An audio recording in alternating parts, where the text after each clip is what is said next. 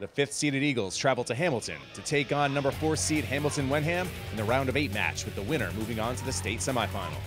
And midway through the first set, the Generals jumped out in front.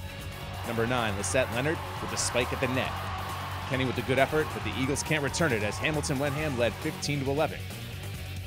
But AMSA climbed their way back into the set and eventually took the lead at 21-20 on this kill from Hoque that falls in. Then a few points later with set point, Olson's well-placed serve isn't returned, and the Eagles took the first set 25-20. And it didn't get much better for the Generals in the second set, as the Eagles would race out to an early 8-2 lead.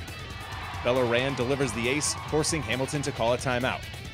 The timeout seemed to help initially, as the Generals would come back to take a 15-14 lead midway through the set, but AMSA would counter with an 11-7 run, including this block from Josie Surface to give them the second set 25-22 and take a 2-0 lead.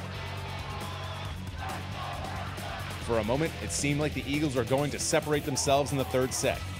Rand's ace helped give AMSA a 6-2 lead, but the Generals turned it around and controlled the rest of the set.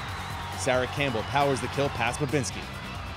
And later with set point, Mia Flynn gets the friendly bounce off the net as the ball drops in front of Babinski, and Hamilton picks up the third set to make it a 2-1 match. This one felt like we might be headed for a deciding 5th set, with the Generals up 17-13. But the girls from AMSA remain poised. Rand again with the ace. She'd wind up with 3 aces and 2 kills.